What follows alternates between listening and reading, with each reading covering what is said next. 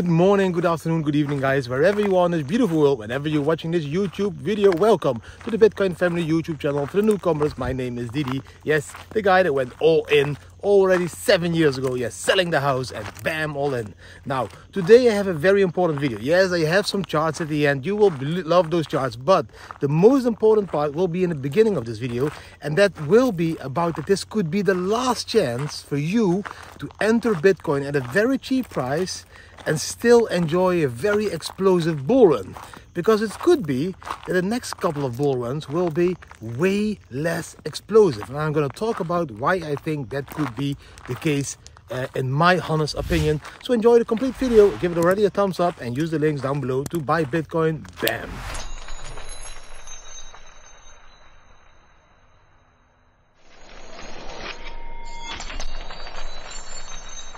Now, to make my case, I'm going to talk about the way at the moment it works. People always ask me, Didi, how is it possible that Bitcoin goes up and down in certain moments, that we always crash 70% after a bull market into a bear market?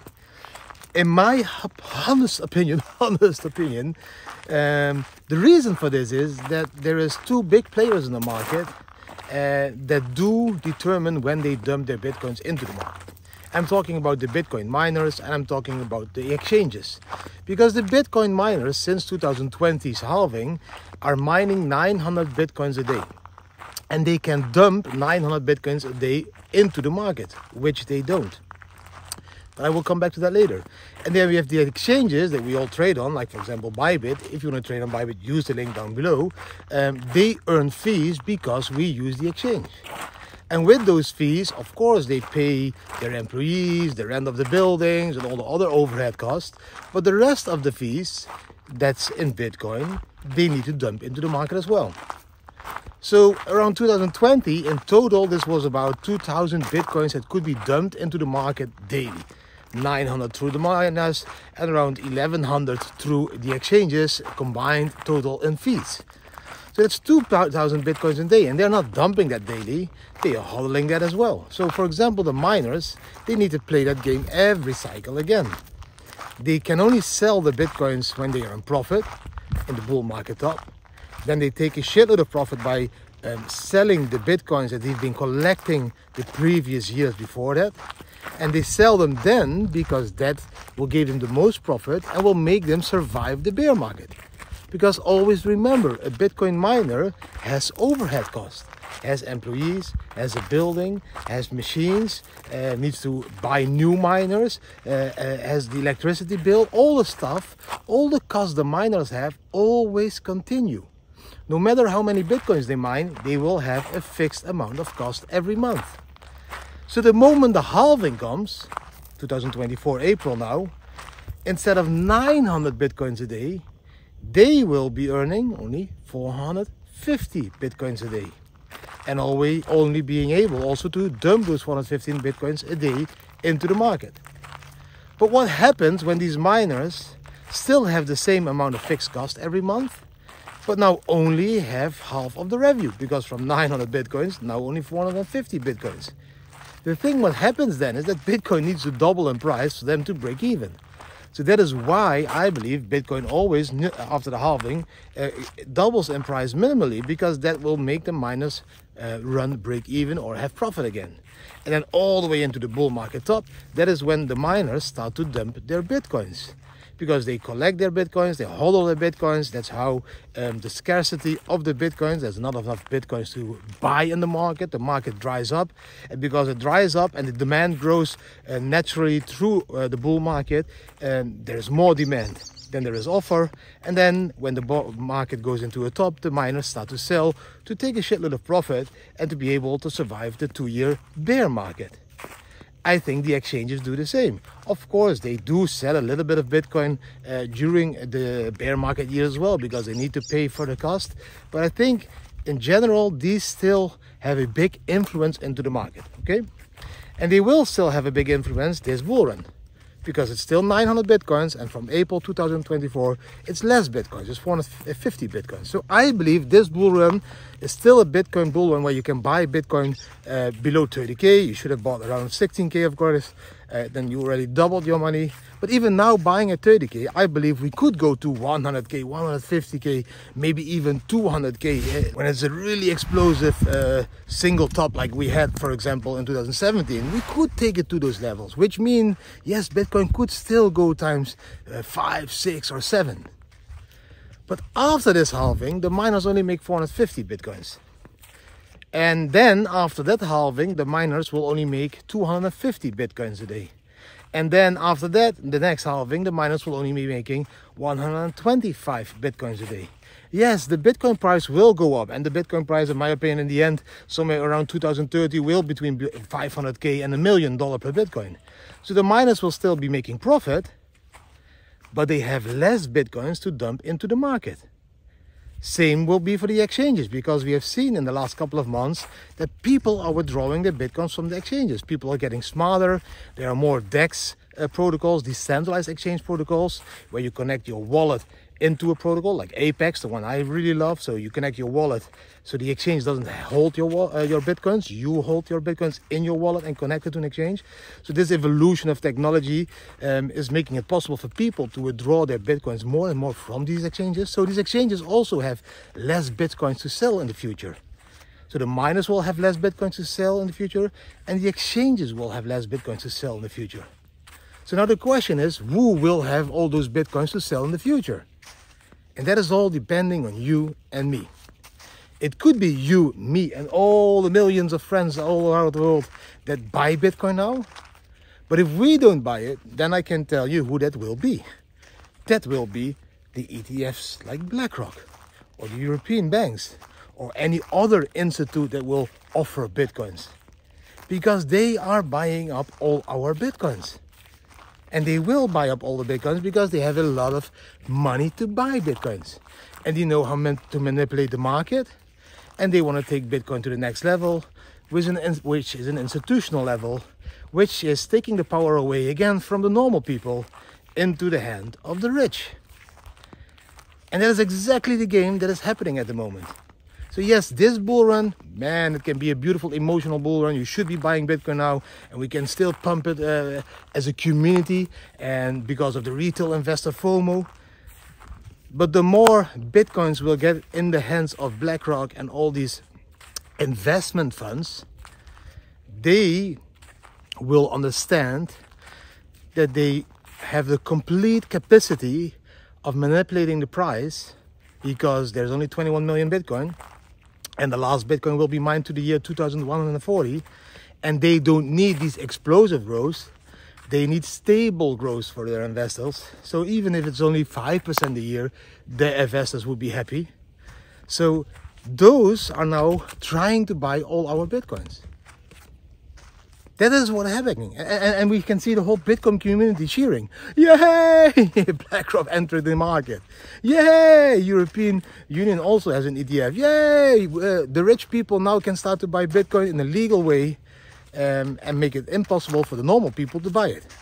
Because that's the second thing that's happening that you maybe not realize. But in the United States, for example, Binance cannot sell Bitcoins anymore. FTX, they stopped selling Bitcoins.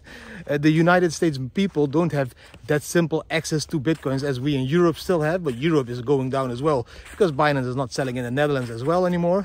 So the normal people, for them the chance to buy Bitcoin is being like destroyed completely, because those exchanges are not registered entities that are fully licensed like a bank. So yeah, the normal people won't be able to buy it, but who is able to buy it? The big ones, the institutional investors, the BlackRocks, all those international funds, that have the money of the rich people. So the rich will be getting richer, and the poor, again, poorer, because they are not watching my videos. So now that that is all clear, you need to understand that this bull market is still a bull market that you can really make shitloads of profits. That's what I told my brother and my sister as well 1.5 years ago in Mexico. This is the last chance for you guys to really make some profit. To turn 300K, for example, into $1 million or 1.5 million. After that, there will be more Bitcoins in the hands of institutional investors than there will be in the hands of the exchanges. And yes, the exchanges will still be making profits, because the Bitcoin price will be increasing. And a huge part of the exchanges is already owned by BlackRock, etc. But those institutional investors, they are buying up all the Bitcoins. So at the end, they start to regulate the market because they will have the capacity of dumping more Bitcoins daily on the market than these exchanges have. Because the exchanges still earn 900 now, then 450, then 225, then 112 per day. But the BlackRocks, they are buying up all these Bitcoins, and they might have, like this MicroStrategy, 100,000 Bitcoins or more than a few 100,000 Bitcoins. So they will be able to dump more Bitcoins into the market than the exchanges daily can at the moment, and will be able to do in the future. So I hope that was a little bit clear. I should have made this video maybe behind my laptop, but I don't like to be behind my laptop when the weather is so beautiful as today here in the Algarve.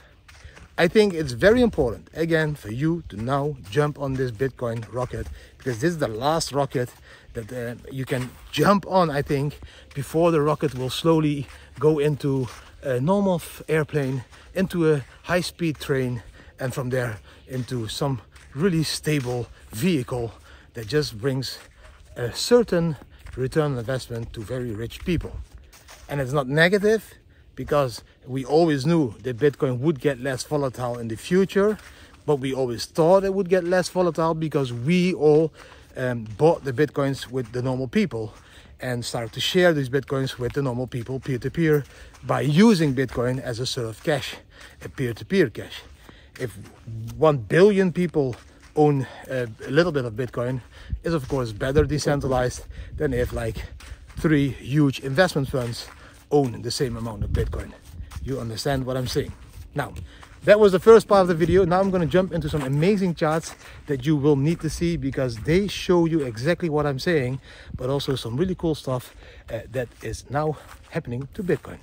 Bam! The first chart, guys, I'm going to show you is this one, the Mayer multiple, the Bitcoin price divided by the 200-day moving average.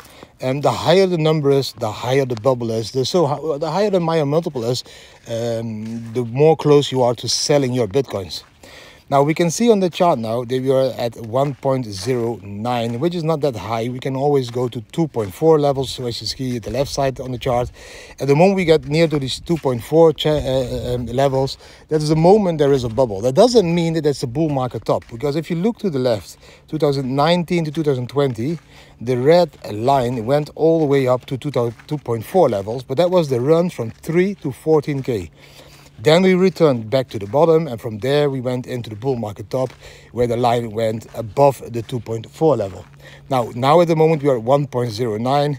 We can still go to 2.4 level in between and then come back, for example, and then have that massive bull in 2025, like I've been telling you like for months already. Now, very interesting chart.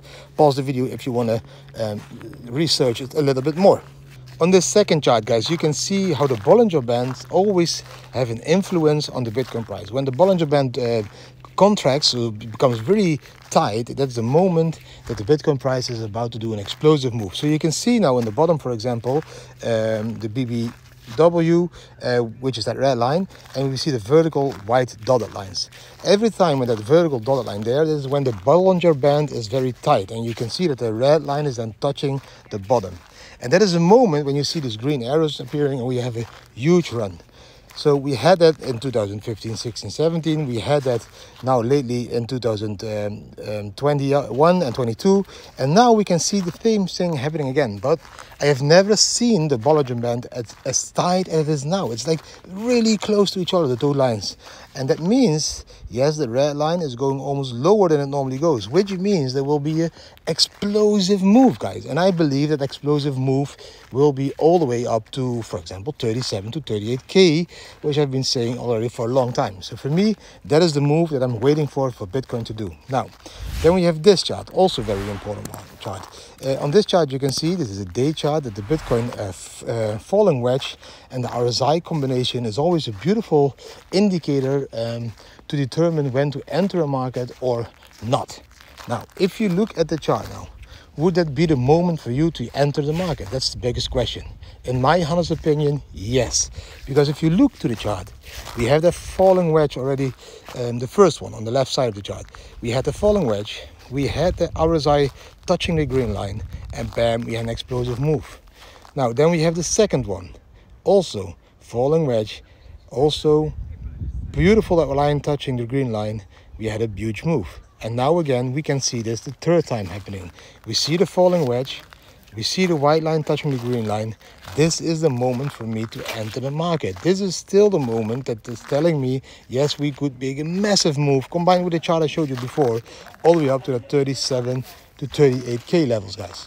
It's a very impressive chart, and the combination, if you analyze them both, pause the videos, you will understand exactly what I'm saying. Now, this chart is also very cool. You can zoom out. I found this one on Twitter. I think it's Aurelian or High-End that posted that chart. On that chart, you can see beautiful the last bull runs combined, guys. So you can, good morning. So you can see the 2011, 12, 13, 14 run. You can see the 2014, 15, 16, 17 run.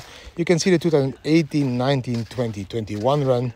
And you can now see that we have 2022, the red market, 2023, that's the pre-bull, then 2024, that will be the first bull, like a slight increase, and 2025 will be the second bull, and after that 2026 will be the bear market again. That is how it's gonna play out every time again. So I don't believe in a 2023 bull run. I don't believe in a 2024 massive bull run. I believe that the 4-year cycle will do again what it's always doing. So you should be buying in now, because then you can enjoy the 2024 and the 2025 bull run, guys. Now, I hope you really enjoyed this beautiful Sunday morning video, all the information, all the charts. If you did enjoy the video, then please give the video a thumbs up, share with your friends and family, subscribe to the channel, hit the notification bell, and leave a comment. What do you think about these charts and about the information I gave you, that this could be the last massive bull run you can still join? Let me know down below. Thanks for watching. Wish you an amazing Sunday. See you tomorrow again. Bye.